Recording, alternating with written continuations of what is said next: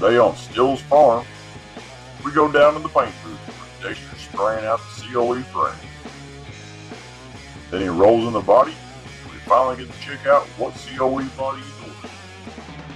Got a little bit of primer left. I think we're going to put some on the T-plug. Then back to the shop to figure out what motor we're going to use. Today on Steelsfarm.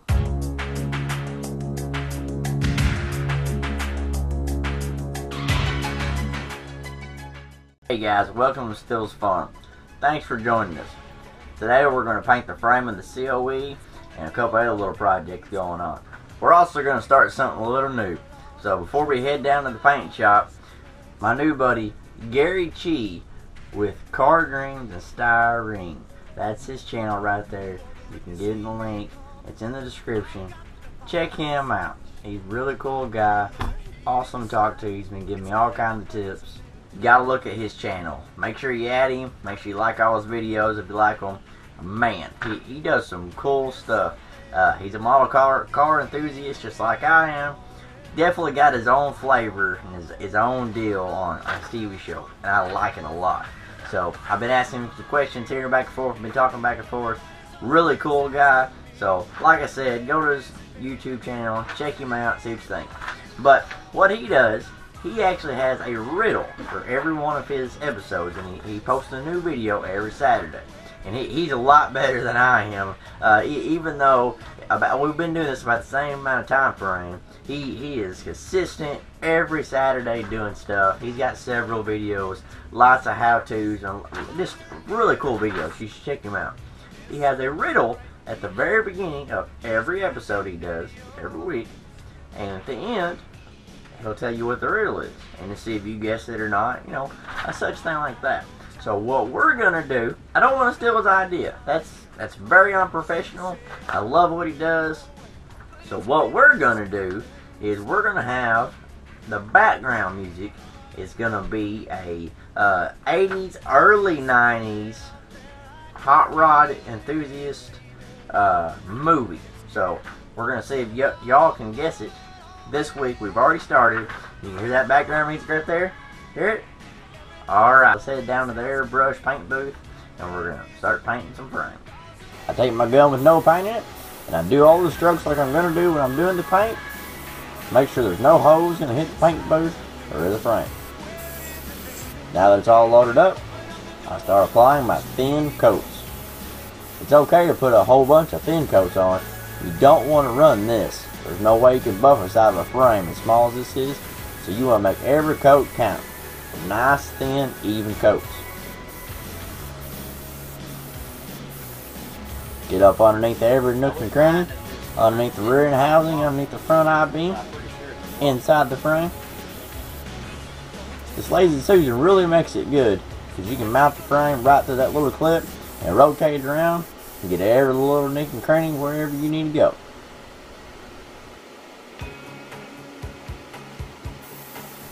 If you got it on the clip, you take the clip right off in your hand like that, flip the frame upside down, start spraying underneath it.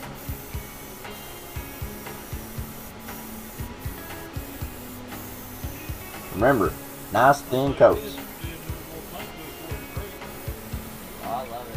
Now it's done, we'll let it sit here and dry. Now time to see the COE. Got the new 1934 GMC body from Jimmy Flinstone. This is what we're going to be using for our COE build. Got it set up on the rotisserie here. I'm going to start applying thin coats of primer. This is a Models Master brand. It's a gray primer, and it's also lacquer. Lacquer is good for model cars. It doesn't have a lot of solvents like a reducer or paint thinner, so it won't affect the resin body. I've used the actual automotive that we use in our body shop every day primer, and it likes to react on the resin and actually eat into the resin. Thin coats, just like when you airbrush. I will apply 3 thin coats evenly across this to give us a good platform to do all of our filler work to make this body just right.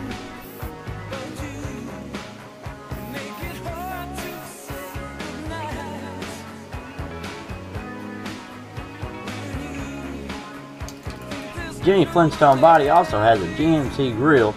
It actually has GMC imprinted in the grill. So we're going to primer that. That way our color matches when we shoot the grill clear to the body.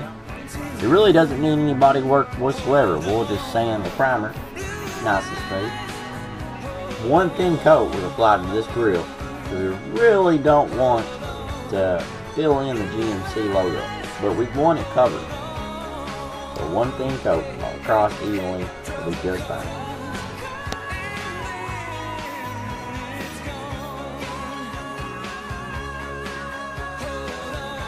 Little T-bucket sitting in the shop looked a little lonely, so I thought while I had the primer can out, I'll stick it on the rotisserie and I'll put me an even couple coats on this just so it looks good sitting in the shop.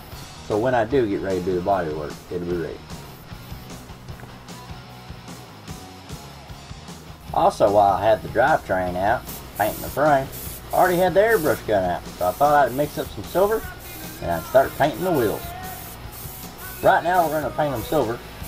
I think later on we're going to try some of that chrome ink from Hobby Lobby. You can actually unscrew the cap off of one of them pins and put it in an airbrush gun. So maybe in a future video we'll go back over these wheels and see if we can make them chrome. Hey guys, welcome back. What do y'all think of the new COE body? Pretty cool, huh? That's a 1934 GMC Cabover body. Not really stretched out much. That's pretty much exactly how in 34 that would be. But pretty cool little body. So I got that from Jimmy Flinstone. Right there's the link right there. Awesome guy. Awesome. Fast shipping every time. Never had any problems. Always takes care of me. He always does. But you can look at that link, and the link's in the description. Pretty cool. He also does some figures, and he don't just do hot rods. He does classics and customs. The COE is actually a fantasy body. You have to modify the body a little bit in your frame and actually build a frame. We're modifying the COE frame from the Dodge L700 kit. It's not going to be a whole lot of work, but the front two 2 inches of real life inches is actually going to have to be cut off that frame to get that body to fit on there. I wanted to go ahead and finish out the frame and paint and all that, just like you would in real life. A lot of times you order frames from big custom shops and stuff, and the frame will come already pre-powder coated, and you might have a motor that wasn't exactly what they wanted you to put it in. So you're usually having to go back and do a little bit of touch-up paint work. In this case, you know, we gotta probably in real life cut off about 2 foot of the frame rails. But hey, everybody's application is a lot different, especially in a project like this. It is a model car, but people do this in real life. I translate a lot of this into real life, or vice versa. If I don't, you know, definitely don't have, you know, tens of thousands of dollars to do a project like this. But you come in the model car world and you can start building your dream. So, like I said, that's the Jimmy Flinstone 34 GMC Cabover COE body. It's pretty awesome body, pretty clean. Here it is right here actually. It actually does come with the grill, like I showed you in the video. The grill right now is in primer. We're probably actually going to chrome it. We're going to end up using some of them chrome ink pens from Hobby Lobby. But stay tuned on that. Right now, I'm going to surprise you with the color. I'm not going to tell you. It was probably going to get repainted in future videos. But we're going to go ahead and build this frame, get it all put together, get the motor in it, get the body on it, and get it done. And have it a true done model car. But in future builds, future projects, future videos, it may get painted to match a car or a truck, or we may just paint it to make another video. But we'll have to see that when that comes. But now it's time to talk about the motor. The motor is not going to be the factory one. I'm not sure exactly what we're going to do here. I think I'm going to use a 6.2 LS9 motor that I've molded and casted. I'm going to start selling them probably pretty soon too. And a very wild application. We're going to put the Corvette intake and stuff on it, and the cover on top, and we may even modify the cover. Instead of saying Corvette, it may say something else. The 6.2 versus the factory gasoline 361 cubic inch is what actually came out in the Dodge.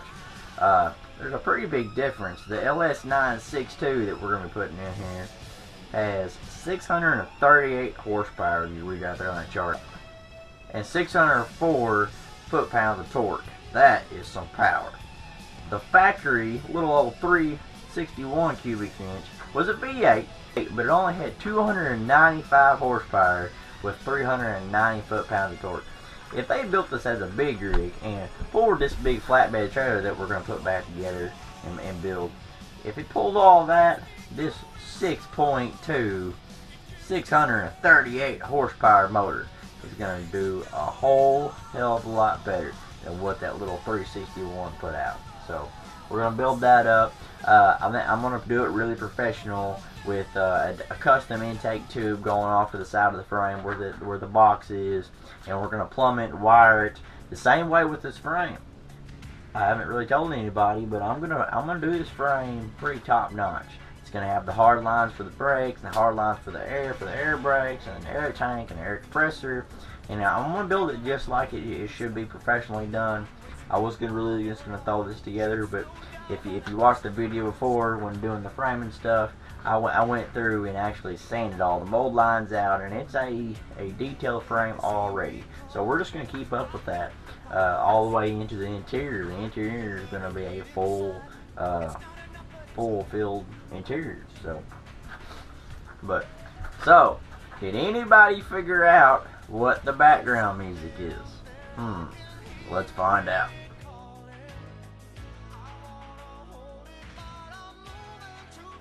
The background music to this video is actually from 1983's The Wraith. Awesome little hot rod movie, but I hope you enjoyed it, guys. But I'm going to start doing the background music challenge every week. So stay tuned, guys. Like it, dislike it, share it all across Facebook, Instagram, YouTube. Hey, I really appreciate it, guys. So take it easy. Thank y'all.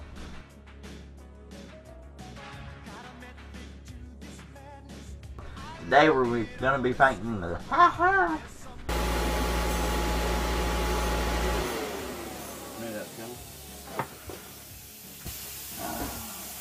gonna stand still because I can't see